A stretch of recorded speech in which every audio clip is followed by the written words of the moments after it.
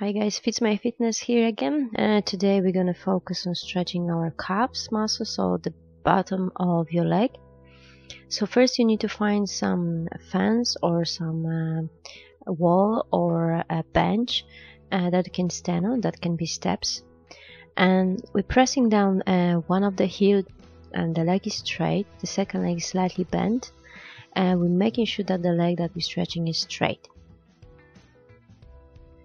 Okay, we're holding for 20 to 30 seconds and then we swap over the legs. If you can manage to go for 1 minute, it would be great, and then you can repeat it twice. Okay, the next stretch that we're gonna do, it's gonna be a little bit different.